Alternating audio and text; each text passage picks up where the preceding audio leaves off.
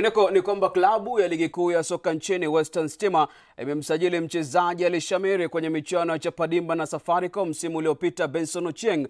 Ochieng ambaye alifunga bao la ushindi katika fainali ya kitaifa dhidi ya Al-Ahli ametia saini mkataba wa miaka 2 na atakuwa mchezaji wa pili kutoka michuano ya Chapa Dimba kujiunga na KPL baada ya mchezaji mwenza wa Manchester United Ibrahim Ochieng kusajiliwa na Stima.